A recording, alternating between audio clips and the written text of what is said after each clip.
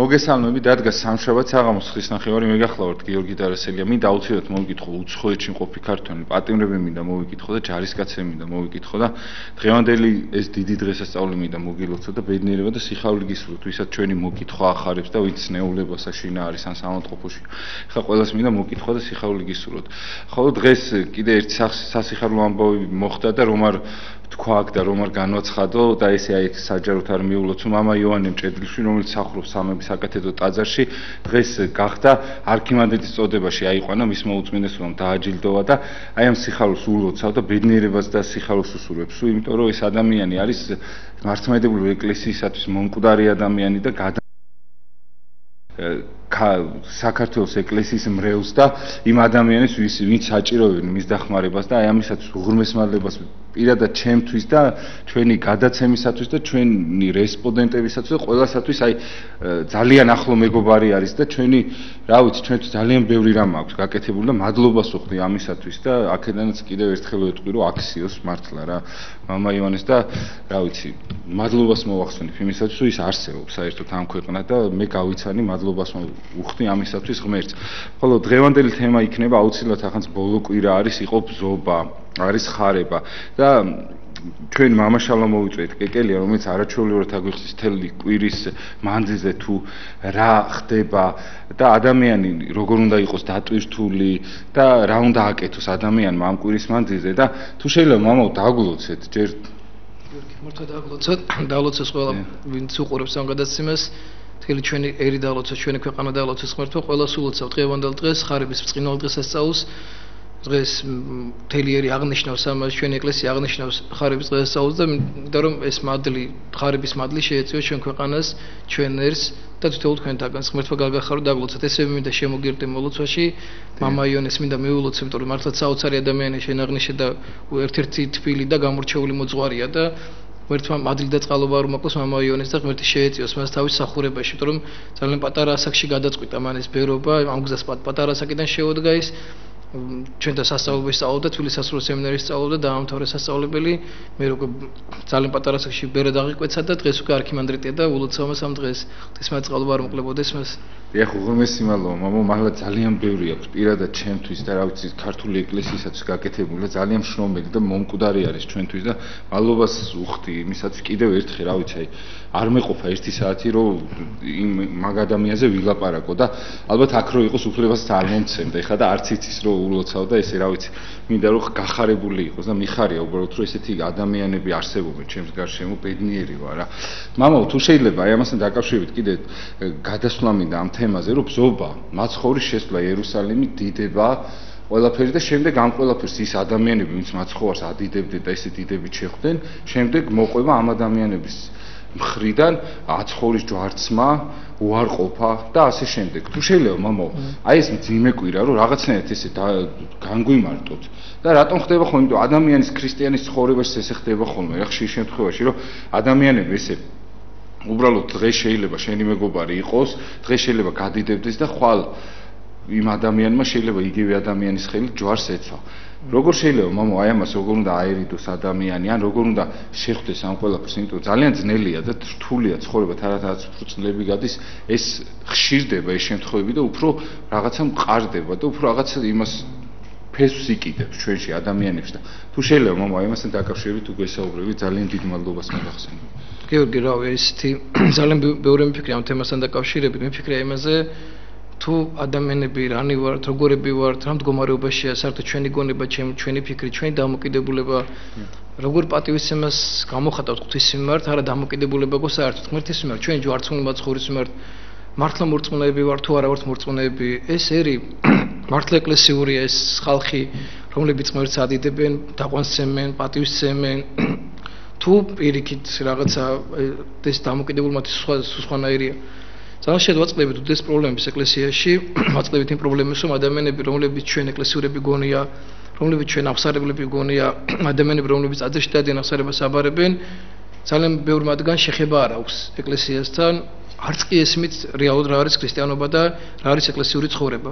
ეს ძალიან მტკივნეულია და ძალიან ისე აისახება ადამიანის ცხოვრებაზე, იმიტომ რომ თუ შენ სწორად არ გესმის, რატო დადიხარ ეკლესიაში, რისთვის დადიხარ ეკლესიაში, შედეგი არ ექნება ამ ეკლესიაში შეულს არანაირად, იმიტომ რომ ქრისტიანობა არის აბსოლუტურად გააზრებული რწმენა. ადამიანს გათავისებული და გააზრებული უნდა კონდეს ის თუ რას რისთვის აკეთებს. მე ხშირად ვეუბნები მრევლის წევრებს, რომლებიც ჩვენთან აღსარებაზე დადიან, გვაბარებენ აღსარებას, როდესაც დადიან, ხშირად ვეუბნები იმას, რომ ადამიანი რომელიც ტაძარში დადის, უნდა ესმოდეს ავტომატურად ეკლესიაში. თუნდაც კვირას, როდესაც მის მოდის და ესწრება წირვას, მას აუცილებლად უნდა კონდეს იმ კვირის სახარება წაკითხული, რაც კვირა დღეს იკითხება წირვის დროს და მისი განმარტებაც. ანუ ესმოდეს თუ აი რა კვირა არის. როცა მოდის ადამიანი დღესასწაულს და ესწრება დღესასწაულს. ქრისტიანი ვალდებულია, რომ დღესასწაულის მნიშვნელობა იცოდეს. და წაკითხული კონდეს ამ დღესასწაულთან დაკავშირებით საკითხავები, თუ რა საკითხავები არის ამ დღესასწაულთან დაკავშირებით და უნდა იკვლევდეს ამას. და საერთოდაც ადამიანი უნდა იკვლევდეს საკუთარ თავს. უნდა ეძებდეს საკუთარ თავში მანკიერებებს და ის რაც მასში დადებითია, ამ დადებით თვისებებს უნდა წევდეს წინ და წინ. უნდა ამოყავდეს ეს თავის თვისებები წინ. ეს არის ქრისტიანის მოვალეობა, ესევე წერია აი ეს სოფიაში სიტყვები წერია, რომ შეიცან თავი შენი. ანუ ადამიანი საკუთარი თავის შეცნობით იწყებს ღმერთთან წინსვლას, ღმერთთან მიახლოებას. სხვანაირად ღმერთთან მიახლოება არის წარმოუდგენელი. რაც შეეხება ბზობის დღესასწაულს და ჯვარცმას. რა პარალელი შეიძლება გავაბოთ ამ დღეებს შორის? იცით თქვენ რომ მაცხოვარს იერუსალიმში შეხვდნენ დიდებით, პატივით. ადამიანები იხდნენ ტასაცმელს, უფენდნენ რტოებს მაცხოვარს და იძახდნენ რომ ოსანა მაღალთა შინა კურთხეულას მომავალი სახელით აუფლისათა და ღმერთს ადიდებდნენ, მის მიმართ პატივისცემას გამოხატებდნენ. ეს ადამიანები, ვინც მაცხოვარს დიდებით დახვდნენ და ვინც იძახდა რომ კურთხეულას მომავალი უფლისათა, სახელით უფლისათა, ეს ადამიანები რამოდენიმე დღის შემდეგ იძახდნენ ჯვარსაცუ ესე. ანუ რა წარმოიდგინე რა დასკვნა შეიძლება გამოვიტანოთ ადამიანებისგან. წარმოიდგინე ადამიანები, რომლებიც ღმერთს ადიდებენ და რომელიც ღმერთს პატივით ხვდებიან, ეს ადამიანები მაცხოვრის ჯვარცმას ეთხოვენ. მოდი ჯერ დავიწყოთ და გავარკვევთ ის რატომ იძახენ ეს ადამიანები ოსანა მაღალთა შინა, რატო ადიდებენ ღმერთს? ანუ მათი მიზეზი რა არის? ანუ რისთვის ადიდებენ ღმერთს ესენი? ჯერ ეს უნდა ვიკითხოთ. ანუ რამ განაპირობა მათი ესეთი დახვედრა მაცხოვრისა? რატო დახვდნენ მაცხოვარს ესეთი პატივით ეს ადამიანები? რა იყო ამის მიზეზი? ანუ წინაპირობა რა იყო ამისა? რამ ეს ისრაელის მოსახლეობა რის შეხვდნენ მაცხოვარს ესე? ერთი მიზეზის გამო, რომ მათ ნახეს სასწაული, რომ მაცხოვარმა 4 დღის მკვდარი ლაზარი აღადგინა. ადამიანი, რომელიც უკვე საფლავში იყო დადებული, ადამიანი, რომელიც უკვე გახსნილი იყო, სუნი აზდიოდა, ანუ უკვე ხსნადობას იყო მისხეული მიცემული, ესეთი ადამიანი აღადგინა მაცხოვარმა. ეს იყო სასწაული, ესე წერია სახარებაში, რომ მღვდელმთავრები ლაზარეს მოკლასას აპირებდნენ, იმიტომ რომ ძალიან ბევრი ადამიანი მიდიოდა ამის ლაზარეს ანახავად და ბევრი ირწმუნებდა ქრისტესო. სახარებაში ესე წერია, რომ ანუ ლაზარეს ნახვის შემდეგ ისინი ქრისტეს სასიჯერებდნენ, რომ ის სასწაული ნახეს. და როდესაც ეს ლაზარეს კვირის ახარება იკითხება, ბოლოს ისე მთავრდება, რომ მათ სასწაულის გამო იწამეს ღმერთი და ეს ძალიან ცუდია, რომ ადამიანს მარტო აი სასწაულის გამო იწამეს ღმერთს, ანუ სასწაულით მოდიხარ, ხო, რაღაცა თუნდაც აი ახლა რამოდენიმე დღის თვეების წინ უკან შევხვდე მამა გაბრიელი, როცა წმინდანად შეირაცხა. ამ ფაქტსაც მინდა რომ შევიხო, აი რაღაცა ეს ბზობა და რაღაცა თითქმის რაღაცა ვაიგივებ, არ ვიცი რატოღაც ერთმანეთს, აი როგორ რა გაგებით ვაიგივებ ამ ყველაფერს, რომ აი მამა გაბრიელის წმინდა ნაწილები იყო დასვენებული სამების საკათოლიკო ტაძარში. და იცით, სხვა ხალხი მიაწყდა, რაიონებიდან ჩამოდიოდნენ ადამიანები, ეძინათ მიკროავტობუსებში, ღამებს ათენებდნენ, რომ მამა გაბრიელის განაცხადთან მოხვედრილიყვნენ. და მე მინდა კითხვა დავსვა, სად დადის ეს ხალხი ეკლესიაში? რომელ ტაძარში დადიან, სად დადიან? ჩვენ როგორ გვინდა იცი, მარტივი ქრისტიანობა გვინდა. ჩემი ერთ-ერთი მეგობარი რუსეთანაც კი ჩამოფრინდა, რომ რაღაცა მამა გაბრიელის განაცხადთან მისულიყო. რუსეთთან ჩამოფრინდა, იმიტომ რომ მისულიყო, მაგრამ ის ადამიანი ამარხვას არ მარხულობს. ახლა არ უმარხულია ეს მარხვა, არ დადის ეკლესიაში, არ დადის წირვაზე. ხოლო ის რომ შენ მამა გაბრიელის განაცხადთან მიხვედი და მოილოცე, ეს არ არის საკმარისი იმის, რომ შენ ცხონდები. ესე რო იყოს, მაგალითად რაღაც წმინდა ნაწილთან მიხვდა ეს მარტო გაცხონებს, ესე არ არის. შენ ცხოვრების წესით უნდა ერჩივეს.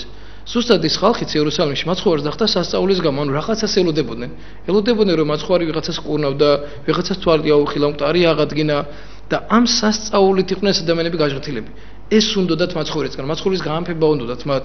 მაცხოვარი უნდა გამამფებულიყო, მაცხოვრისგან ამ ყველაფერს ელოდებოდნენ. გახსოვთ, მაცხოვარმა როცა 5000 პური და 5000 კაცი დააპურა 5 პურით და 2 თევზით. მაშინაც ხალხმა მისი გამამფება მოინდომა და მაცხოვარი განერიდა მათ. როშფოთი არ დაწყებულიყო. განერიდა მათ, იმიტომ რომ როგორც კი ადამიანის კუჭი გაძღა, ეგრევე მათ სხვა დამოკიდებულება გამოხატეს მაცხოვრის მიმართ. ესევე სხვა დამოკიდებულება გამოხატეს. ეს ადამიანის ბუნება. ჩვენ და საერთოდ ეკლესია ადამიანს ასწავლის სწორ დამოკიდებულებას ღვთის მიმართ, ეკლესიის მიმართ.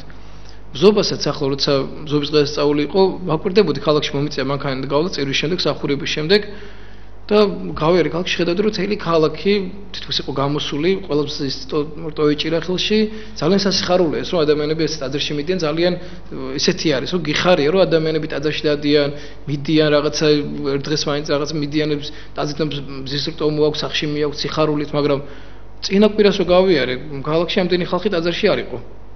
იმის წინა კვირას. ესეთი მდგომარეობა არ იყო ეკლესიებში, ანუ გადავსებული ტაძრები არ იყო.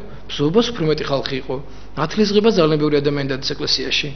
და ნაკურთხი წყალი აქვს ასაღები, ბზობას ბზის რტო უნდა წაიღოს სახში და გონიათ რომ მარტო ეს ბზის რტო უშველის ან ნაკურთხი წყალი უშველის. ესე არ არის, ესე ადამიანი შრომის გარეშე, ხვაწლის გარეშე, ადამიანმა არ იღვაწოს, არ იშრომოს, რაღაცაზე უარი თქვა სახარებაში აწერია. უარყავთ თავითვისი, აღიჯვარი და შეუმიდეკ მე საქრისტიანობა.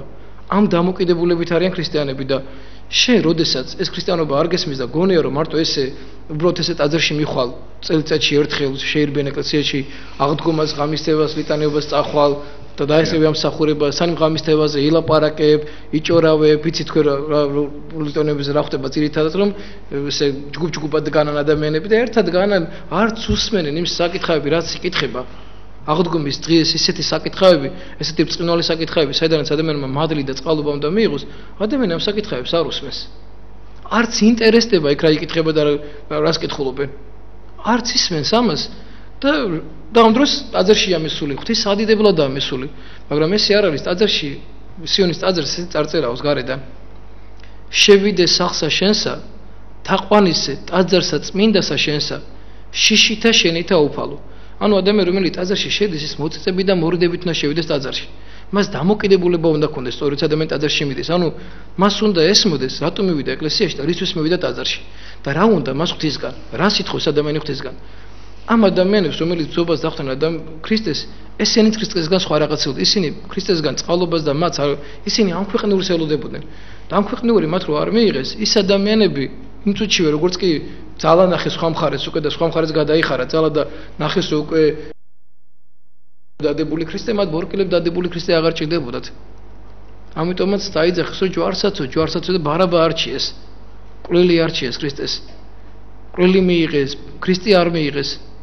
კვლელი რომელსაც ვერავინ ვერ იტანდა, რომელიც ყველა ზულდა იქ ქალაქში, არ უყვარდათ ბარაბა, იმიტომ რომ მან კაცი მოკლა, კაცი შემოაკვდა. და ეს ადამიანი არ უყვარდა არავის, მაგრამ მაინც ეს არჩიეს. ქრისტემ რა დააშავა, რამე დააშავა, ან კაცი მოკლა, ვინმე სამ პირიქით მტარი აღადგინა, ბრმას თვალი აუხილა, მკელობელი განკურნა, უამრავი სიკეთე გააკეთა.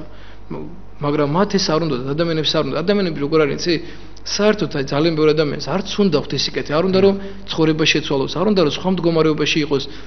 ღმერთთან სხვა დამოკიდებულება ქონდეს, სიწმინდე და პატიოსნებით იყოს, მას საკუთარ თავზე იშრომოს, არა, ჩვენ როგორ გვინდა, იცი, ყველაფერი გვინდა ეს მარტივად მივიღოთ, სწრაფად მოგვეცეს, სწრაფად მადლით სწრაფად გვინდა რომ მივიღოთ, ესე გვინდა, უცებ მოვიდი დღეს ეკლესიაში, უკვე მადლით მინდა რომ ესე მადლს უცებ ვინ მოგცემ შენ, ძალიან ბევრი უნდა იშრომო რომ შენი ცხოვრება ღვთისთვის მოსაწონე იყოს, რომ ღმერთ შენი ცხოვრება მოეწონოს, რომ ღმერთთვის შენ, ჩვენ ის ადამიანები, ვინც ტაძარში დავდივართ, ძალიან ხშირად ბევრად უფრო მეტად ვარყოლებთ ადამიანებს, ვიდრე ეს ადამიანები ტაძარში არ დადიან, იმიტომ რომ ჩვენ ხვდებით ზოგჯერ მიზეზი იმისა, რომ ადამიანები დავარყოლოთ. ჩვენ ეკლესიური ადამიანები, ვინც ბრჭყალებში ეკლესიური ადამიანები ქვია, ვინც აღსარებას ვაბარებთ, ვინც ვეზიარებით, ზოგჯერ სასრულეპირებიც ხვდებიან ადამიანებიც დამოპყრობლებელი მათ თავენ საქციელი და იმით. ანუ ესე წერია, მე ადრეც წინა ეთერშიც ვისაუბრე ამაზე, რომ კორინთელ ეპისტოლის წერია ესეთი რომ პავლე მოციქულიანი ეუბნება კორინთელებს, რომ თქვენგან იგმობაო ღმერთი წარმართებშიო. თქვენგან იგმობაო ღმერთი წარმართებშიო და თქვენ თიდდება ღმერთი, ანუ შენ მიზეზი შეიძლება გახდე ადამიანს, რომ ადამიანმა ღმერთი ადიდოს და ადამიანი ღვთისიკეთისკენ წავიდეს და ესევე შენ შეიძლება მიზეზი გახდე იმისა, რომ შენგან ღმერთი დაიგმოს წარმართში. იმიტომ რომ შენი შემყურე და შენნაირი ქრისტიანის შემყურე, მას შეიძლება ეკლესია აღარ მოუნდეს. არ მოუნდეს, იმიტომ რომ ის რო გიყურებ შენ, რა მდგომარეობაში ხარ, როგორი წესი ცხოვრების წესი ცხოვრობ, ანუ ამას ღმერთი აღარ უნდა. მას ღმერთი აღარ ჭირდება. და ამიტომ ძალიან დიდი მნიშვნელობა აქვს იმ ადამიანების ცხოვრებას, ვინც ეკლესიაში დადის, ვინც აღსარებას აბარებს, ისინი თავიანთი ცხოვრების წესით უნდა ბაძავდნენ ქრისტეს. მათი ცხოვრების წესს უნდა იყოს, ჩვენ ქრისტიანები გვეწოდება. ქრისტიანობა რა არის? ქრისტიანობა არის რა? სიყვარული, თამდაბლობა, მოთფინება, ადამიანისთვის, სხვისთვის დაიწვევი, სხვისთვის რო გული გეტკინება, სხვისთვის რო გულს ამოიგლიჭავ. ესაა ქრისტიანობა, რომ შენ სხვისთვის იცხოვრებ. და როცა ღმერთი დაინახავს, რომ შენ ღმერთის შვილებისთვის ცხოვრობ, მიუხედავად იმისა, რომ ისინი შენ ცუდად გექცევიან და ისინი შენ ესე გექცევიან და შენ მაინც მათ მიმართ სიკეთე გექნება და უდესი ყვავილს გამოხატავ მათ მიმართ, ღმერთი შენს მიმართ უდეს წყალობას და მას გაიღებს. და ღმერთი ძალიან დაგეხმარება, ღმერთი ძალიან შეგეწევა, იმიტომ რომ მაცხოვარმა ეს მაგალითი გვანახა ჩვენ. ის ვინც მაცხოვარი, ის ადამიანები, ვინც მაცხოვარი ჯვარზე გააკრეს, ღმერთმა ეს ადამიანები ყველანი შეიწყარა. თუ ადამიანი უნდა მას შეინანებდა, ღმერთმა ჯვარცმის ცოდვა არავის არ მოთხოვა. ყველა საპატია ჯვარცმის ცოდვა. ღმერთმა შენდობა მეცა მათ. სტეფანე პირველ დიაკონიც ისევე მოიქცა. როცა სტეფანე პირველ დიაკონს ქოლავდნენ და წარმოდიდგენ როგორი მწარი, როცა ქვებს გესვრიან პირველი მოწამე, ქრისტიანობის პირველი მოწამე, როცა ეს გაიყვანეს იერუსალიმ და სტეფანე პირველ დიაკონს ქოლავდნენ, მან მათთვის ილოც, ანუ ვინც ქვას ესროდა, მათთვის ლოცულობდა. ღმერთო გეხვეწები არ აპატიო, არ მოთხოვო ჩემს გამო მათ ესოდებიო. ისინი ქვას ესროდნენ. ისინი ებრძოდნენ, ისინი მოკლას უპიროდ და მოკლეს კიდევაც სტეფანე პირველ დიაკონი და სტეფანე პირველ დიაკონი მათთვის ლოცულობდა. და პავლე მოციქულიც იმ დროს იქ იყო, სავლე იყო მაშინ. და სტეფანე პირველ დიაკონი შენდობა რო არ მეეცა, სავლე პავლე ვერ გახდებოდა. ანუ ამით გვანახა, ანუ პირველივე მოწამე ქრისტიანობისათვის მიმბაძველი იყო ქრისტეს ცხოვრებისა.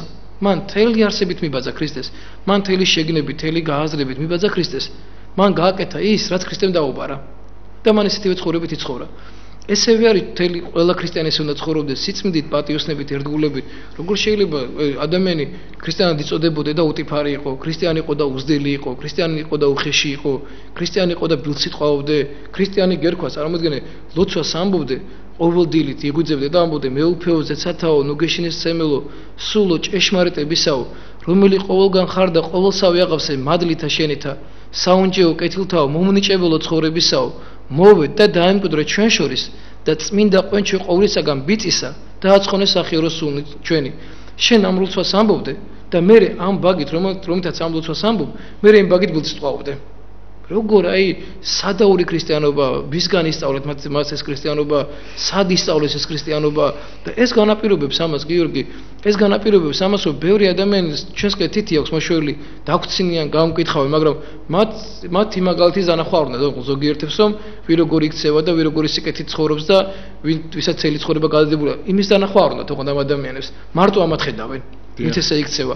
ესეც მეორე უკიდურესობა და ეგ სამწუხარო მდგომარეობაა გიორგი.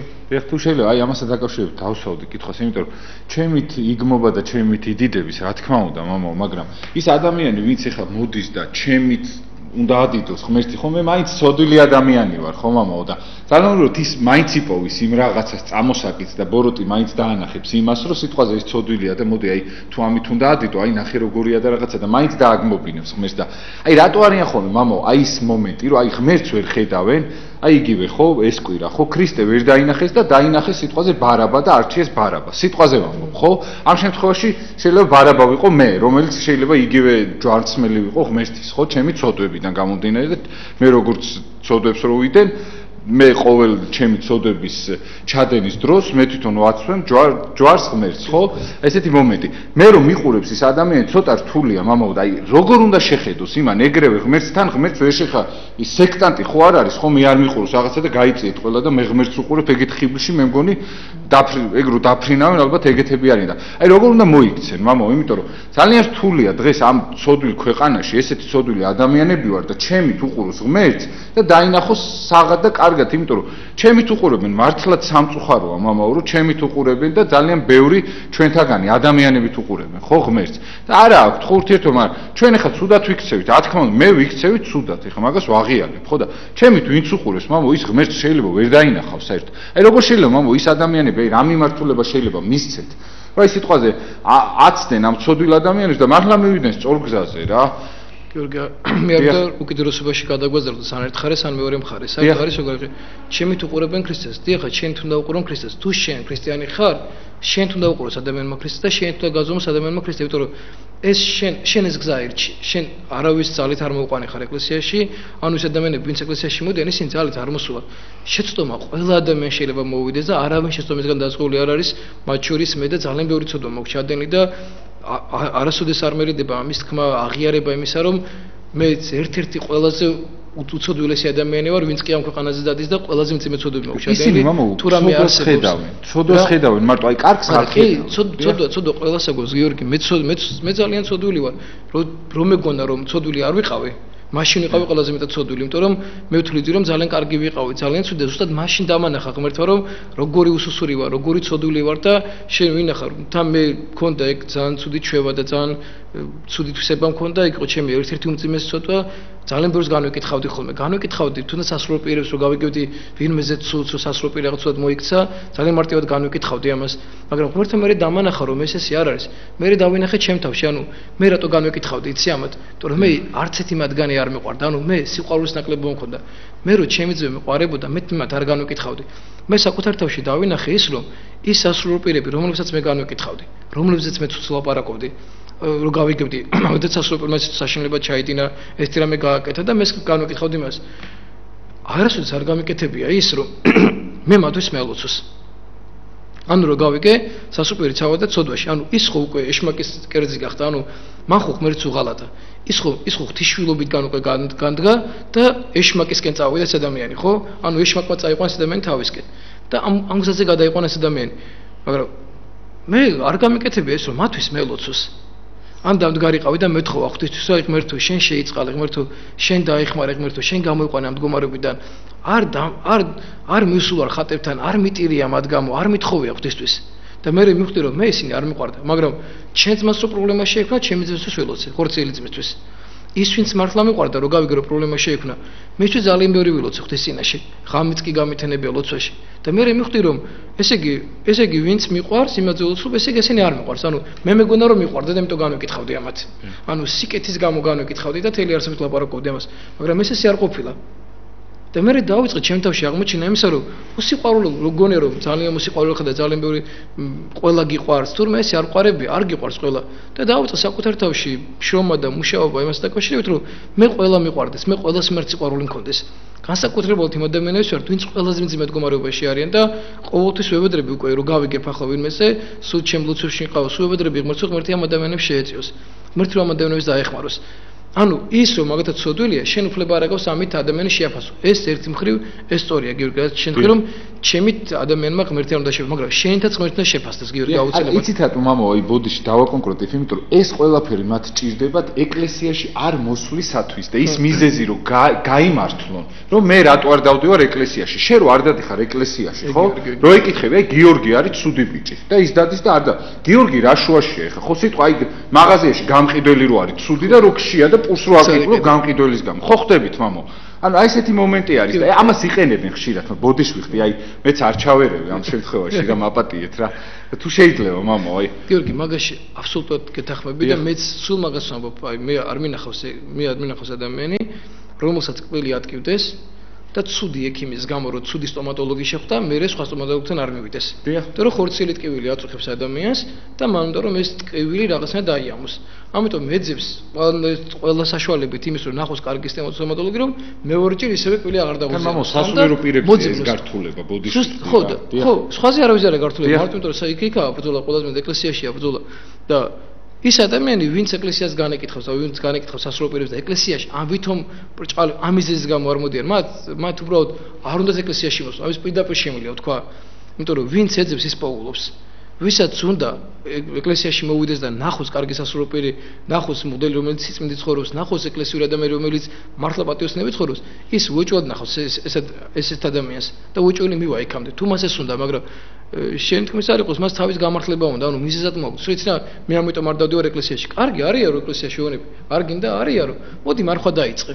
მოდი არ იმრუშო, მოდი არ მოიპარო, ეს არ გააკეთო, ეს ვიცი რა, არა, შენ იმას რატო განეკითხავ? ისაც მაშინ სახარებაში წერია, მოდი ისინი დაიცავე.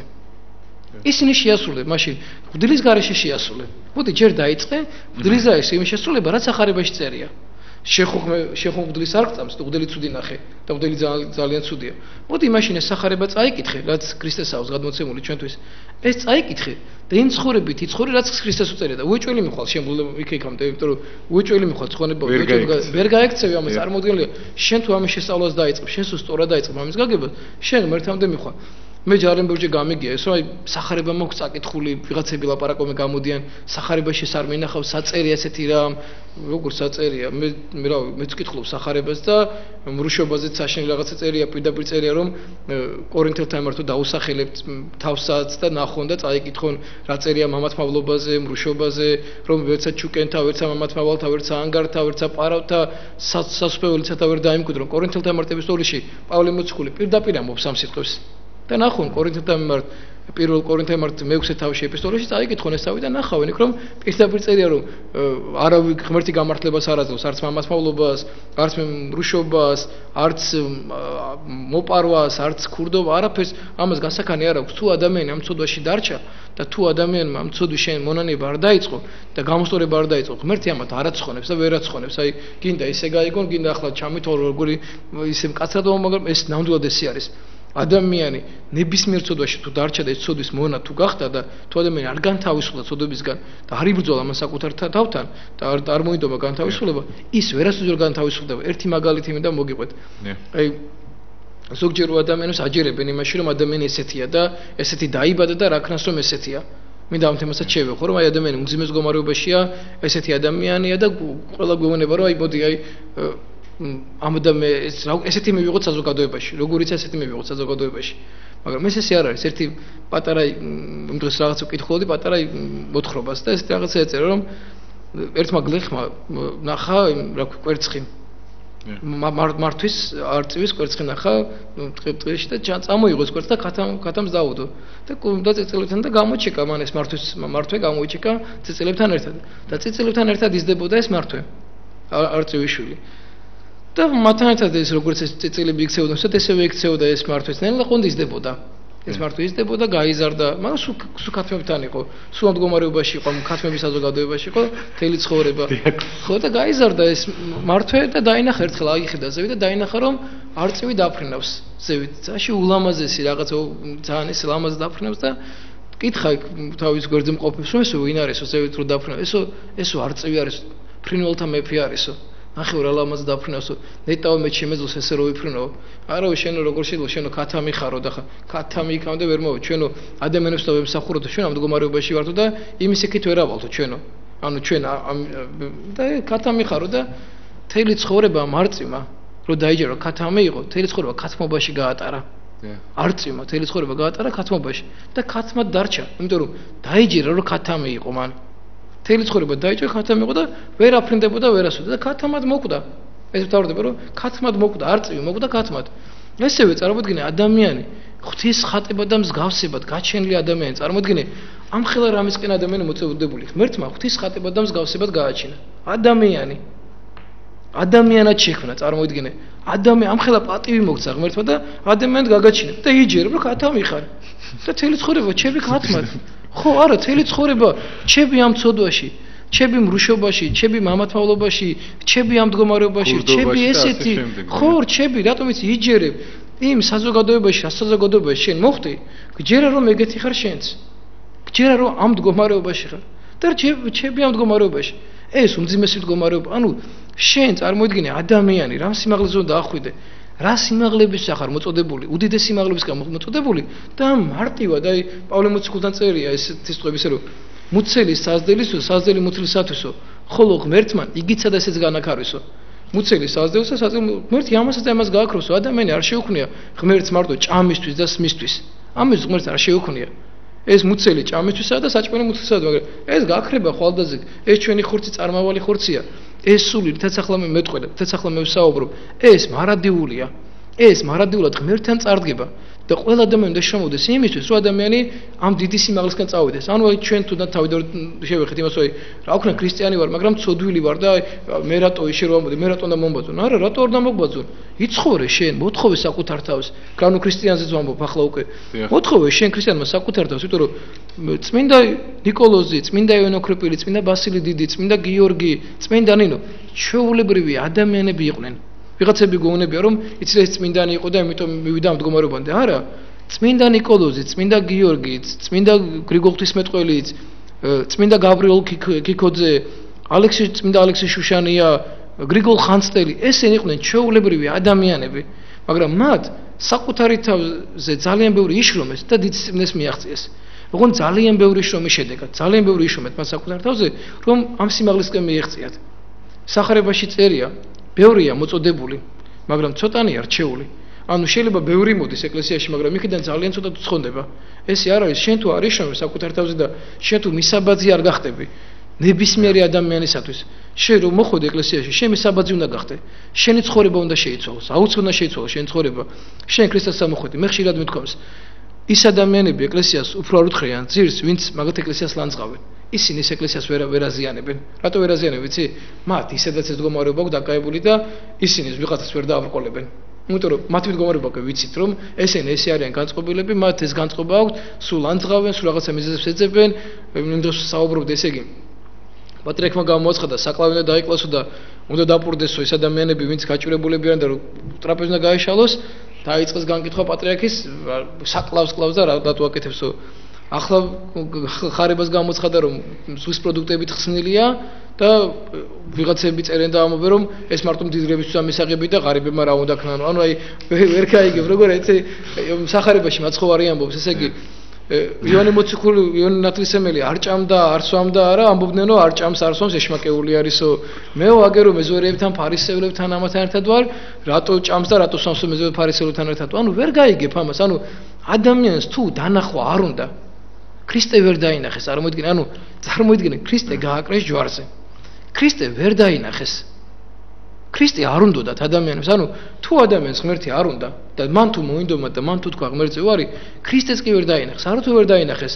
სახეში ანერწყვეს, დასცინეს, ჯვარზე გააკრეს, დღეს ვკითხულობდით სახარებას, ემღერდნენო მასო წარმოიდგინე, გამოიცანეო, ვინ დაგარტყაო. წარმოიდგინე მაცხოვარ, ჩვენთვის ჯვარცულ მაცხოვარს, უკან თავში ურტყავდნენ, წარმოიდგინე და ეუბნებოდნენ, აბა გამოიცანე რომ დაგარტყაო, თუ ძეხარო ღვთისაო. მივხვდიო ამასო. მაცხოვარს ეხცეოდნენ ესე. დღეს ამისთვის მარხულობ ჩვენ. დღეს ძიმე კვირა არის, უმძიმესი კვირა, ახლა დიდი მარხვის ბოლო კვირა და ძალიან ისეთი არის, ადამიანების პატივისცემა გამოხატოს ჯვარცმული მაცხოვრის მიმართ, თავისი დამოკიდებულება გამოხატოს მათ ჯვარცმული მაცხოვრის მიმართ.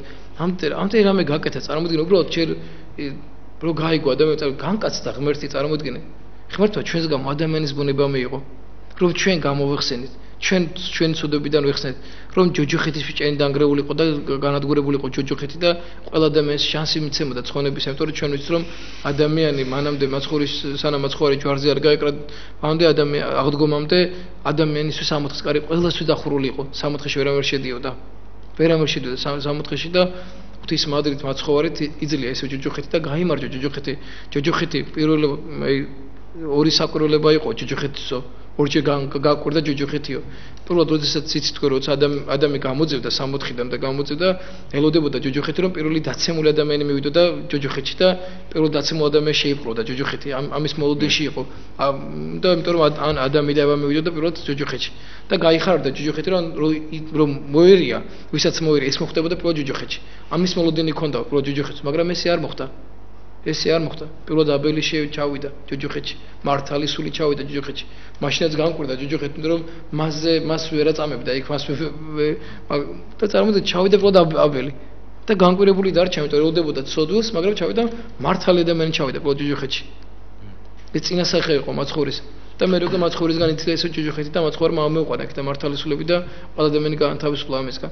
ჩვენ ადამიანები ამისკენ ვართ მოწოდებული, თითოეული ადამიანი სიწმინდისკენ წავიდეს, ცხონდეს, გადარჩეს, მაგრამ რო გადარჩე და რო ცხონდე, ძალიან ბევრი უნდა იშრომოს საკუთარ თავზე, ძალიან ბევრი უნდა იშრომოს ადამიანმა, რომ საკუთარი თავი გადაერჩინოს.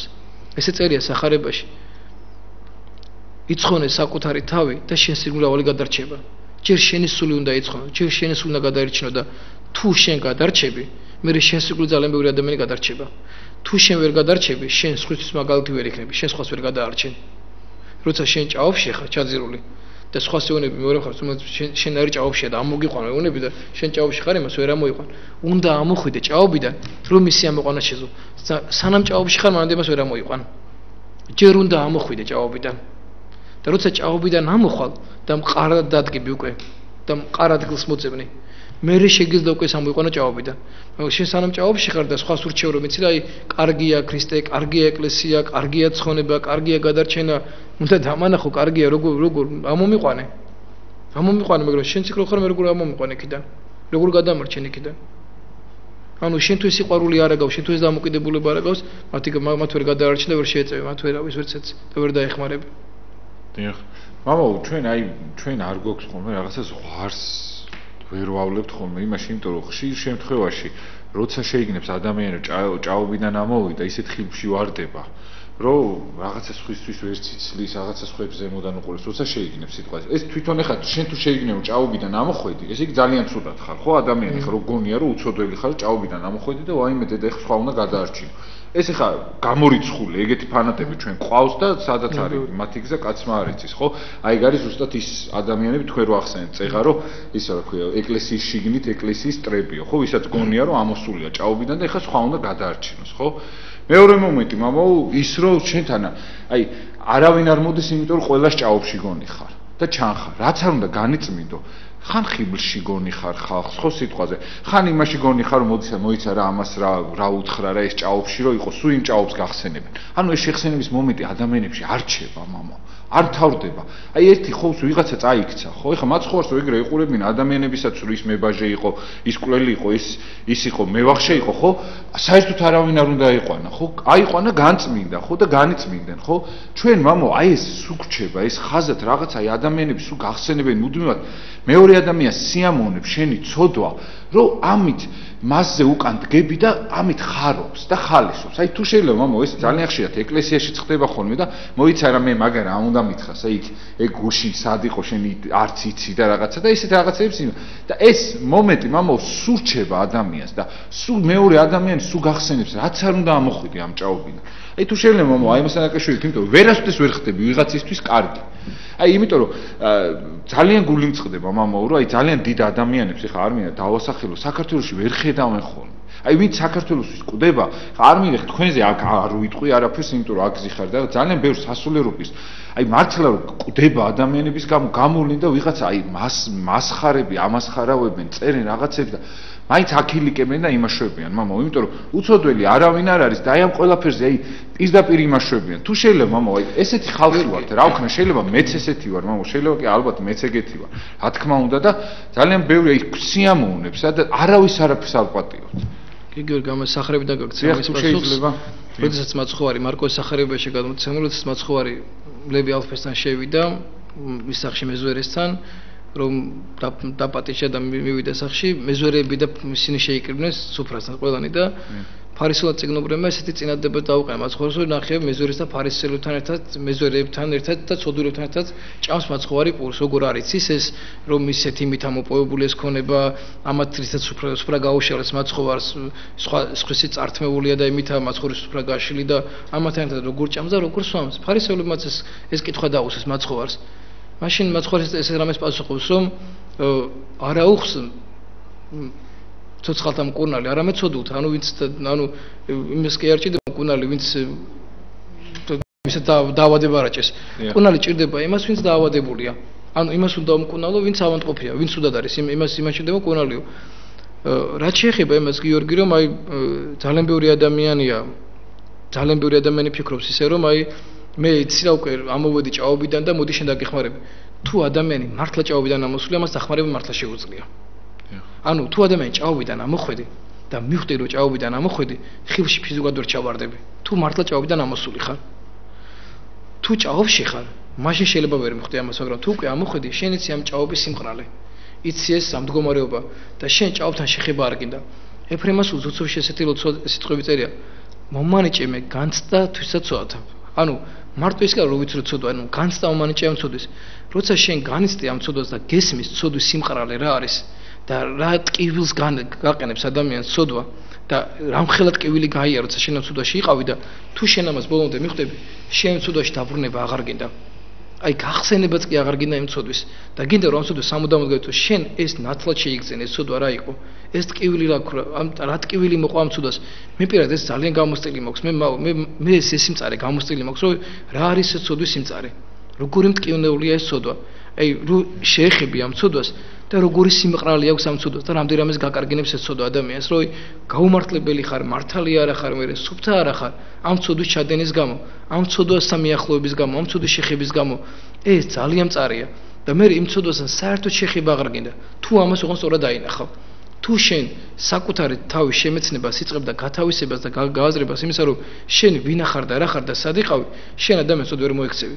შენ წარმოუდგენელია ვიღაცას მე თავიდანაც სახსენ რომ აი შენ წარმოუდგენელია შენ იცოდე ვინ ახარ და ვიღაცას განეკითხავდე შენ ცხოვრებაში ვერავის აღარ განეკითხავ არავის მიმართ შენ შეიძლება გულის ტკივილით რამეზე ესაუბრო აი როგორც ახლა მე ვსაუბრობ ადამიანები რომლებიც მაგალითად იყვნენ მამა გაბრიელის წმინდა ნაწილებთან მოსალოცად და საწავდნენ ეს ადამიანები ეს შეიძლება გულის ტკივილით იმ ადამიანებს კი არა განვეკითხავ ვინც მივიდა და დღეს ეკლესიაში არ დადის არა გული მწყდება უბრალოდ ამ ადამიანებს მეცოდებიან ეს ადამიანები რომ მათ სწორად არ ესმით ეს ყველაფერი ანუ ჩემი გულის ტკივილია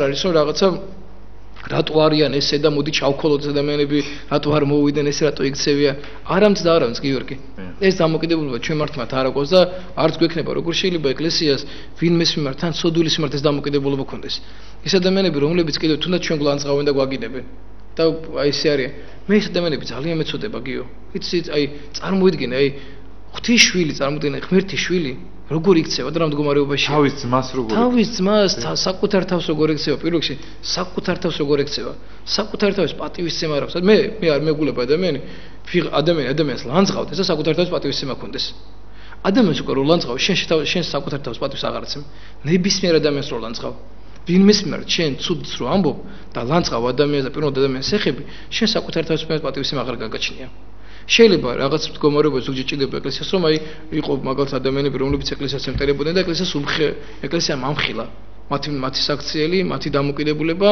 რომ კიდევ უფრო დიდ უჩვეულებაში არ გადასულიყო ადამიანი ეს დამოკიდებულება ეკლესიას ჰქონდა ყოველთვის და მამხილებელი ძალა ეკლესიაში იყო ყოველთვის და ადამიანმა უნდა იცოდეს ვის ამ მდგომარეობა უჭირავს და ეკლესია სასჯელებიც ყავს ამისთვის ცოდვის სასჯელები არსებობს ცოდვის სასჯელი იმიტომ კი არა აქვს ღმერთს ადამიანები რო არ უყვარს პირიქით მათი გამოსწორებაში ჭირდება ღმერთს სასჯელები მე ხშირად ზოგჯერ ჩემი შვილს არ მიჯერებს რაღაც სასჯელს ვიყენებ რომ რაღაცა ჩემი შვილი დავსაჭო რაღაცა რომ მიხვდეს იმის რომ რაღაცა დასაკარგეო ჩემი შვილს ამას დაკავშირებით ესევე ღმერთს ესევე გვიდგებენ მაგრამ რო ვიჯერ ჩემი შვილს იმას განა ჩემი შვილი არ მიყვარს ჩემი შვილი ძალიან მიყვარს ჩემი შვილები და ავით ჩემთვის ყველაზე მეტი არის ჩემი შვილები და ამ ქვეყანაზე არ ვიცი ერთ-ერთი ჩემთვის ავით ჩემი ოჯახი ყველაფერია ჩემთვის ჩემი მრევლის სახსარებას გვაბარების ადამიანების სრუგუწრევით ჩემთვის მაგრამ ზოგჯერ ამათ მიმართ კაცრივა ზოგჯერ რაღაცას ვეუბნები ზოგი მრევლის წევრებსაც რაღაცას კაცრად ვეტყვი რაღაც შეიძლება გაუბრაზდე რაღაც საჯელი დავადო ზიარებაზე ვარი უთხრა რომ მოდი თავი შეიკავე ზიარებისგან ეს იმიტომ კი არ ვაკეთებ რომ არ მიყვარს და ამიტომ შეჭია რაღაც არა პირიქით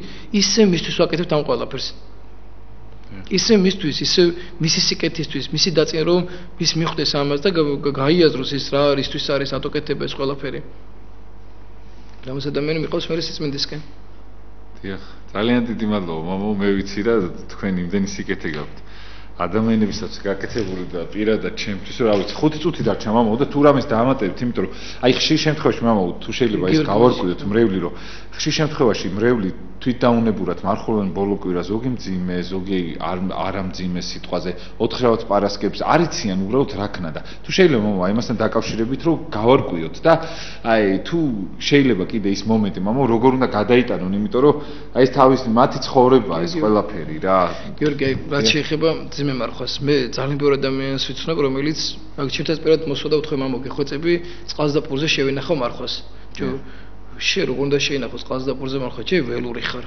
სულაც უნიშნულობ ხარ ველური ანუ აი არ ლოცულობ აი ფილ სიტყვაო ფიგინები ჩხუბობ მარხულობ ნერვოზე გავს რაც კიდე ჯობია საჭმელი ჭამოდა ვიდრე ოჯახში ყველა დაჭამოდა და ყველას მიმართ აგრესია და ეს კონდეს აი ეს აი რა უმეტეს გიორგი სწორი დამოკიდებულება უნდა ქონდეს ადამიანს ღმერთთან დამოკიდებულებაში ანუ ის მარხვაც არის იმის რომ შენ გაიზარდო შენ ჩამოყალიბდე როგორც კარი ქრისტიანი ეკლესია შენ არ გთხოვს იმას რომ აი დამოკიდებულება ეკლესია გთხოვს იმას და გეუბნება იმას რომ შენ სწორი მიდგომა ქონდეს ამაზე როგორ შეიძლება შენ ძალიან დიდ სიმაღლეზე უნდა იყოს წყალზე პურზე რომ ემარხულო შენ სულიერი მომზადება უნდა ქონდეს ამაზე გავლი რომ შენ უფლება ქონდეს წყალზე პურზე რომ ემარხულო ამიტომ ეკლესიაში ადამიანები მოდიან და გვეუბნებიან მამო დიდი მარხვა როეწყება განსაკუთრებულად მაშინ რომ მამო მინდა რომ ის არა ქვია ლოცვა-კურთხევა მომეცი მარხვას ვიწყებ რადგან ლოცვა-კურთხევა ეკლესია აცხადებს მარხვას ყველასთვის მარხვა არის ყველასთვის მარხვა არის ანუ არ ჭირდება ადამიანს მივიდეს ეკლესიაში და ლოცვა-კურთხევა იყოს მარხვასთან დაკავშირებით ლოცვა-კურთხევაზე მიდიხარ მაშინ მოწმართან როცა გინდა მარხვისგან გამკაცრება რო გინდა რომ მარხვა გაიმკაცრო ამ პირიქით მარხვა გაიოლო ის გამ ანუ ვიღაცა შეიძლება ფიზიკური უთრულება აქვს აუცილებელია მისთვის რომ მიიღოს რაღაც ესეთ პროდუქტები, რაც მარხვაში აკრძალვიან, ძის ნაწარმი, ხორცი, რაღაცა მიიღოს ნაწარმი, რაც არ შეიძლება რომ მიიღოს, ამას ლოცვა-კურთხევას იღებს, ზოგი ფეხბურთზე და ზოგს რამე დაავადება ჭერს და იღებს. ამ შემთხვევაში ლოცვა-კურთხევის აღება აუცილებელია. ესევე თუ ადამიანს მარხვის გამკაცრება უნდა და უნდა რომ ესე წყალზე და პურზე და ესე ემარხულოს, ამას ლოცვა-კურთხევა ჭირდება. ლოცვა-კურთხევას ატო იღებს ადამიანი, იმიტომ რომ მოძღვარმა იცის მისი სულიერი მდგომარეობა და იმის მიხედვით მოძღვარი ან მიცემს უფლებას იმისა, რომ წყალზე და პურზე იყოს, ან არ იყოს. მოძღვარია თვითონ ადამიანმა გადაწყვიტა ახლა წყალზე და პურზე ემარხულოს ახლა ერთი კვირა და ბევრი შემთხვევა მქონია იმისა, რომ აი მთელი კვირა მძიმედ შეუნახავს ერთი კვირა და აღდგომას მერე დამთვრალა, მერე უჩხუბია, უბილზე აღარცა და რო შეინახე წყალზე და პურზე რა. და ისევ იგივე ცხოვრებით გაუგრძელებია ცხოვრება.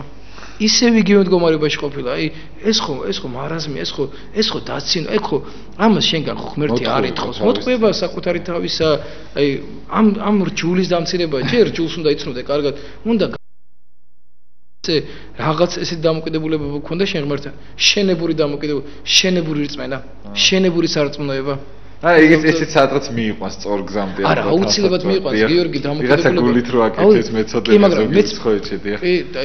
მაგრამ აი ღმერთამდე მისვლა არის სწორი აზროვნებით გიორგი. ფანატური დამოკიდებულებით ღმერთამდე ვერ პირიქით უფრო დაშორდები. რო გონია რომ ღმერთი გიყვარს, მაშინ ღმერთი არ გიყვარება გიო. მაშინ ღმერთი არ გიყვარება და პირიქით არის ადამიანები ეს მარხვაც შენი სულის გასაძლიერებლად არის. რაც შენთვის საჭიროა, ზუსტად ის დაგენიშნება შენ რომ რაღაცა შენ კარგად წარიმართო შენი ცხოვრება. მე ზოგიერთთვის ეს მარხვაც კი ამეგზალია.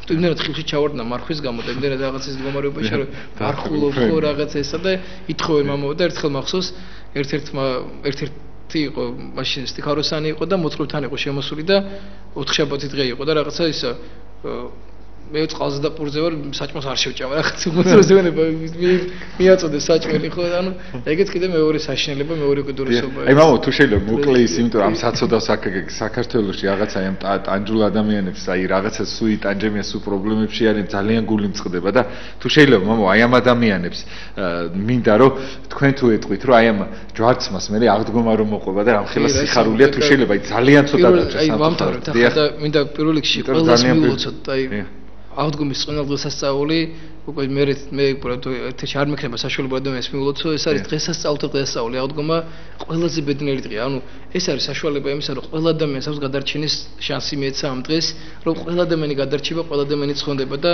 თუ ადამიანი მოინდომებს ყველასთვის ეკლესიის კარი არის ღია თქვენ უწყებიშვილის მაგალითი როდესაც უწყებმა შვილმა მოინანე და მივიდა მამასთან მამა კი არ დაელოდა მამა გაიქცა და შეეგება საკუთარ შვილს ესევე ღმერთი გველოდება ყველას და ღმერთს უნდა რომ ყველა ადამიანმა გაიხაროს ღმერთმა დალოცოს ჩვენი ქვეყანა ყველას ულოცოს ქრისტეს აღდგომის წინა დღესასწაულს თუ ვინმე არ მარხულობს დღეს და თუ ვინმე ამას უსმენს ძალიან თხოვ ყველას რომ ეს ბოლო დღეები მაინც წითელი პარასკევი განსაკუთრებულად მაინც შეინახოს და პატივისცემა გამოხატოს ჯვარცმული მაცხოვრის მიერ და ოთხშაბათის. დიახ, უღრმესი მადლობა მამო, სამწუხაროდ დრო ამოიწურა და ძალიან გული მწყდება, იმიტომ რომ 1 საათი რომ მქონდეს კიდევ ვისაუბრებით თქვენთან ერთად.